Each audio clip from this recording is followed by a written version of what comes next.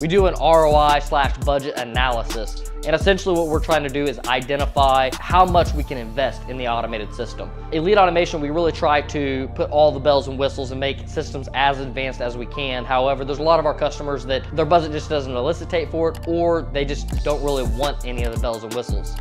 However, we advise that you should go with the bells and whistles because it's what makes a system better long term and gives you the most future-proof system.